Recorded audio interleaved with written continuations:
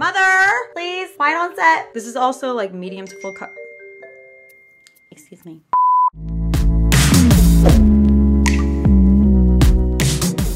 Hey guys, it's me Sylvia, back with another video. Welcome back to my channel. Hey, welcome back. So today's video is gonna be a full-on get ready with me, starting from scratch. Okay, hair's crazy, still in my PJs. We're gonna do the full makeup, hair, and outfit, and also the little details that I like to do if I was going on a date. Tea sis, Sylvia's out here dating and shit. Honestly, not really actually. I'm not even going on a date for this video. This is just what I would do if I did have a date, you know? So if you're forever alone like me, you can do this look to either a Christmas party or watch Netflix like I'm gonna do after this video. We got a lot to do because clearly there's a lot to fix. Well, not fix, enhance. I can hear my mom in my ear yelling at me right now. You're perfect the way you are, Sylvia. Yeah. You know what I mean. We're gonna get glam because it's fun, whether you do it for yourself or a date, that's up to you. But before we get started, make sure you are subscribed to my channel. Turn those notifications on by clicking that little bell because I have a bunch of giveaways coming up for the holidays. We actually have one going on right now. You have the chance to win one of 3 palettes, my very own custom palette that I made with BH Cosmetics. I will be announcing the 3 giveaway winners next video, so you don't have much time to enter. If you haven't yet, just click the link in the description and follow the instructions. Good luck to everybody, and I'm gonna try and remember to shout out one of my loyal S Club members every single video from now on. Whether you're buying my merch or my palette or just showing me tons of love, you could get the shout out of the video. Definitely forgot to do the video shout out of the day, but I'll do it now, it's fine, while I'm editing. So shout out to Callie Ellsworth on Twitter. I saw that you purchased my palette and you're all excited about it, so thank you so much for the love and support. You are the loyal S Club and you deserve this shout out, so shout out to you. Anyways, let's get started with the makeup.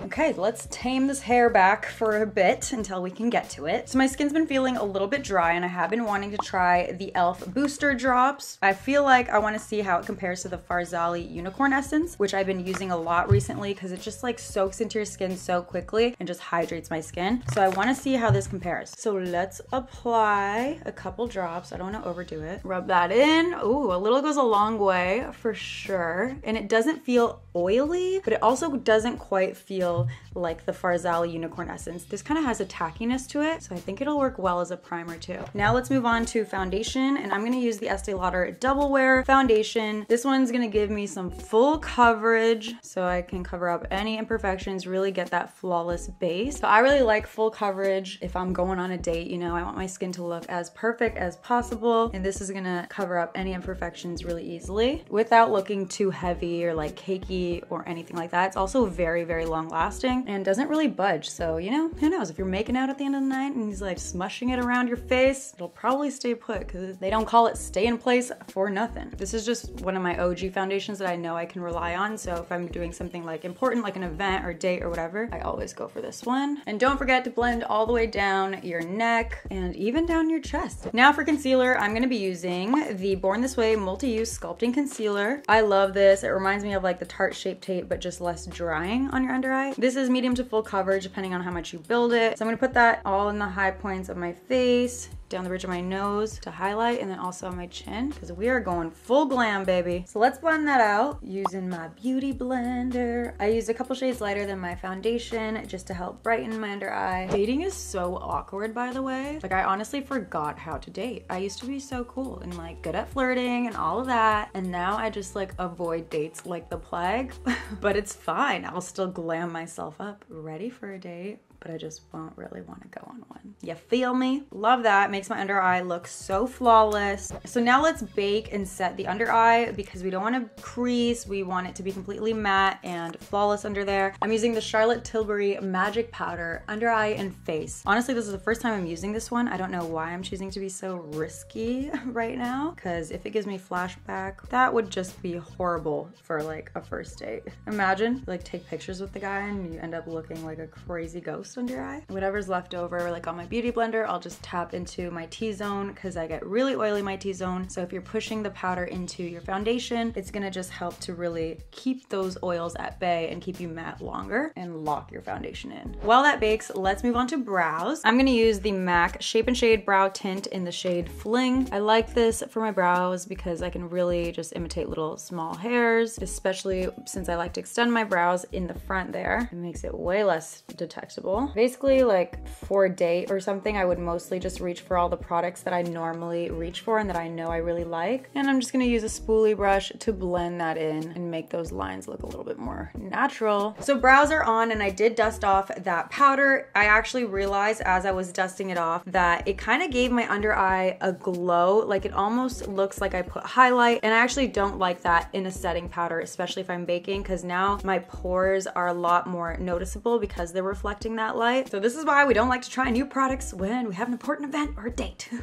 So now let's move on to bronzer. I'm going to use the BH Cosmetics Brilliance Bronzer in Bronze Babe. This is a product I know I love. I've used it many times. It's a beautiful shade, works with my complexion. It's going to give me that perfect sun-kissed bronze. And you guys know, code Sylvia on anything on BH Cosmetics, it will take a percentage off of your order. So I'm going to put that all along my hairline and of course the hollows of my cheeks. And I'm going to tell you guys my worst date experience. I feel like this is a good video to do that. I think it was like grade 11 or 12, like I was still in high school, and I went on a date with this older guy that literally like would not stop bugging me to go on a date with him. And he like was cool, you know, he seemed like a normal enough guy, like he was easy to talk to, and I was like, whatever, fine, I'll go on a date. But he was older, so I was like, you know, hesitant because I was a good girl.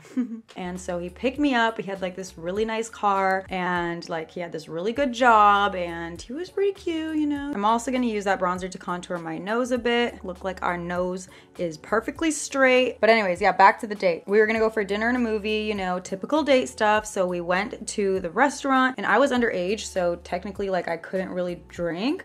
But then he like managed to order me like 3 drinks and just like kept offering me drinks, which I was like fine with because I wanted to drink. Don't drink if you're underage, kids. Very bad. Don't recommend. But I did, I'll be honest. And I noticed like he wasn't drinking at all, which is good obviously because he was driving, but it also was kind of weird that he was like shoving drinks down my throat while he wasn't drinking at all, and he's older. And he was like saying a lot of inappropriate jokes, which I was trying to play off like a normal person would that's trying to be polite. Feel the vibe. If I'm trying to play off your jokes, like stop it, then stop it. How are you gonna keep making these weird ass jokes, you know? So we went to the movies and it was like a scary movie and he was very touchy-feely like the whole time. I was not giving signals to like be touchy-feely with me, you know, but he just was. And now looking back, like if it was me now and that was happening, I probably would say something and let the person know that I'm feeling uncomfortable. But I think I just didn't want to be rude. So I just was like dealing with him being all touchy-feely. Then the movie ended and it was time to go home. Like I was like expecting him to take me home,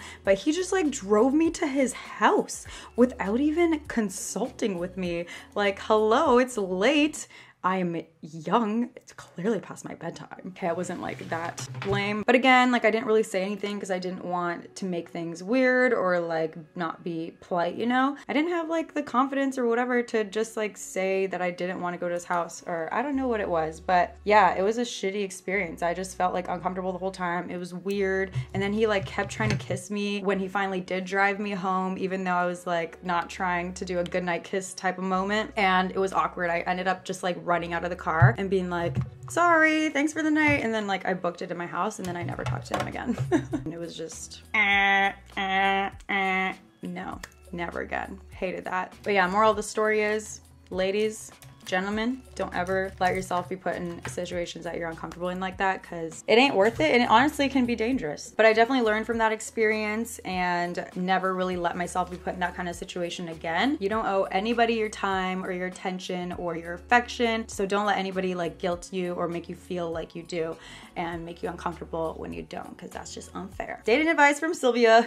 Next up, let's move on to blush. I'm gonna use the Tarte Pro Glow and Blush palette, and I'm gonna use this bright shimmery pink blush right on the corner here tapping off the excess so it doesn't look crazy when we apply it, and just lightly put that on the apples of my cheeks. We want to have a little blush, you know, make our date think that their jokes are funny, making us blush, but really, it's just that Tarte palette.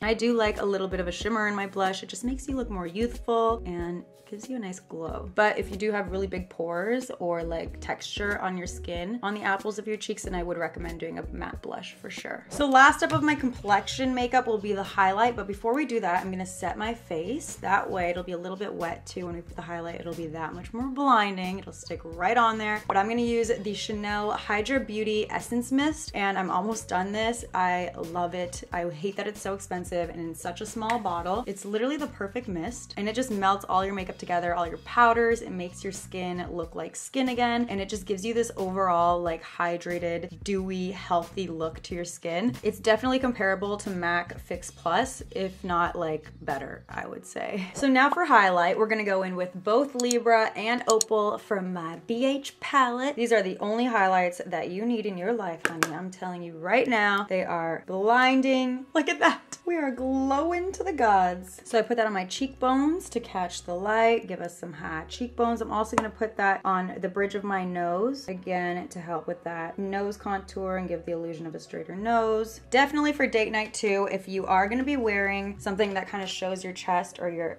décolletage, is that what it's called? Décolletage, you know what I'm saying. I would recommend putting highlight on there too to catch the light. Put it on your shoulders. Ooh, and match your body to your face glow. So now let's move on to the eyes. I'm gonna prime my lids using MAC Soft Ochre Paint Pot. Apply that all over my lid to help prep before we go in with the eyeshadow. Now that I shared my worst date experience, can you guys also share them in the comment section? I wanna know. Like, look at the difference. Ugh, blank canvas, scary. So now let's move on to eyeshadow. We are gonna be using my baby, of course. I have yet to show you guys a look with like the cranberry tones here, so we're gonna go in with those and create a romantic eye, which I think is perfect for date night. A cranberry eye is also perfect for like holiday parties too. So 2 birds with 1 stone, you know? So let's start out with Ginger as a transition shade. I'm gonna pack that on the outer corner, just above and into my crease, but really keeping that focused on the outer corner here. Like, look at that pigment. It is unmatched for a palette at this price point. You know I would not play, you guys. So once you have that color kind of in a C shape on the outer corner there, don't worry that it looks crazy right now. We're gonna go in with a clean blending brush and just diffuse that harsh line and really just blow out that shadow a little bit so it's much softer. And just go back and forth, bringing that kind of out and into the inner corner. So now that that's blended out, let's go in with Sisterhood, and taking that on a much smaller brush, we're gonna pack that on the outer corner, not going above the crease this time, still in that C shape, and blend those shades together with a clean blending brush, back and forth until you don't see any harsh lines, and it creates that really nice gradient between that orange shade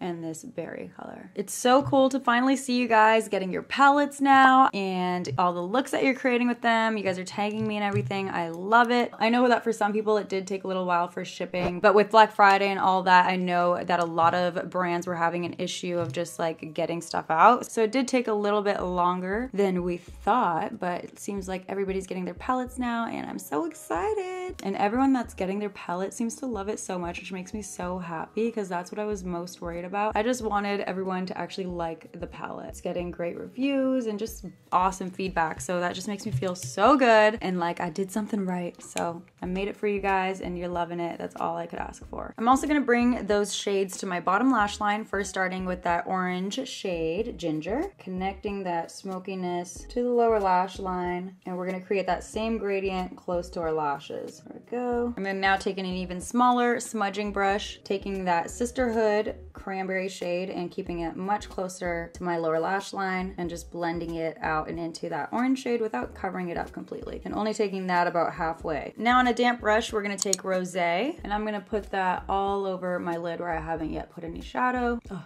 stunning. Look how much glitter is in that. It is so beautiful. It's just catching the light. It goes perfectly with these cranberry tones too. And then as there's a little bit less product on your brush, you're gonna bring it to that outer corner to blend it into that cranberry shade. Now we're gonna make it that much more dramatic by taking Unapologetic, the black shade in the palette. I'm gonna take that and keep it really close to my lash line, just right on the outer corner of my upper lashes. I'm just packing it on at first and then slowly blending it up and out. I love this black in this palette, you guys. It's just so jet black. So the eyeshadow is basically done, but just for added glam, you know, for the holidays, for date night, we want to go extra. I'm gonna use the Mermaid Glitter Gel from Tarte, and I'm just gonna put a few of these big glitter specks on top of the rosé shade. Ooh, yeah. Beautiful. So for mascara, I'm going to use the KKW mascara, which is honestly quickly becoming my absolute favorite, which I did not expect. It makes my lashes so long and thick and just bomb. I almost forgot, I do want to highlight my inner corner. I'm going to use the shade Prince. I'm just applying that right in my inner corner. This is the perfect inner corner highlight, you guys. It's so icy. And I'll also apply a little bit of that on my brow bone. So now the eye look is basically done. I'm just going to throw in some lashes off camera. Be right back. So eyes are done. They're looking super glam. Honestly, I got a little carried away, but that's okay. They look bomb, especially good for like a Christmas party. For lips now, I'm gonna use half red lip pencil from MAC with a YSL Rouge Pour Couture lipstick, I think in the shade 70, but I'm not sure. It's just a very soft, creamy, pinkish nude. I kind of want to match the eye, but not too much, you know. So I'll put on that lip color first, and then we'll line and blend with this darker lip pencil. For dates, I definitely would recommend going with something soft and like creamy and easy to touch up, especially if you're going for dinner or something. You don't want to do like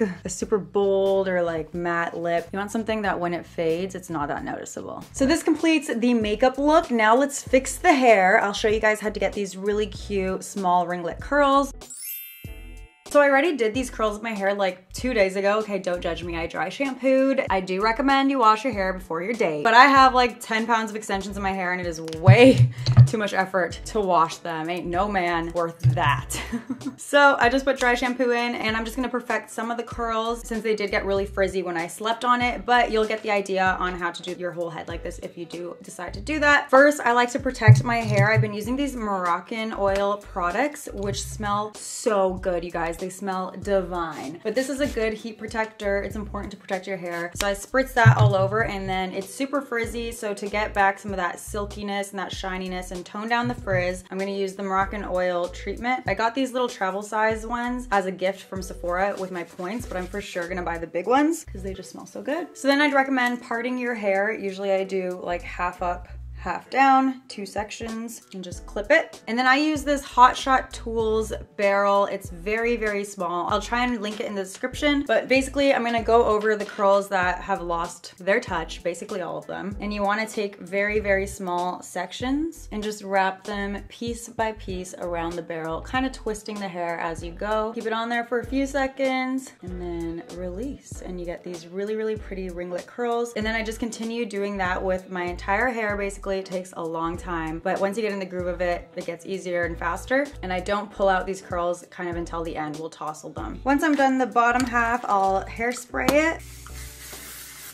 while it's still cooling down. So then those curls hold. Then I'll clip the bottom part back so it's kind of out of the way while we work on the top half. So once all the curls are done, I'm gonna just hairspray everything and then kind of run my fingers through them, so they're not as perfect. There we go. Then you can wear it down. You can clip half of it up, which is how I've kind of been wearing it. And it's just like big, sexy J-Lo hair, perfect for date night, Christmas parties, or just to feel extra cute and change it up a bit.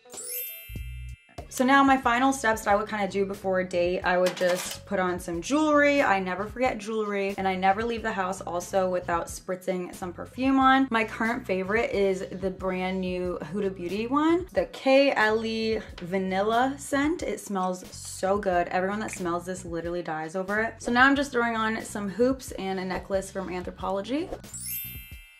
And then the final step would obviously be to get out of your PJs and throw on a cute outfit. My probably go-to date night outfit would just be some really cute tight jeans or maybe even cargo pants, you know, just make your butt look good. And then maybe a fancier top with a leather jacket and some really cute boots. That's like a classic date night outfit, you know? So I've changed into my date night top and my date night cargo pants, feeling cute. Prince, quiet down. I just put half my hair back in a little clip. It was getting wild on me, but I like the style.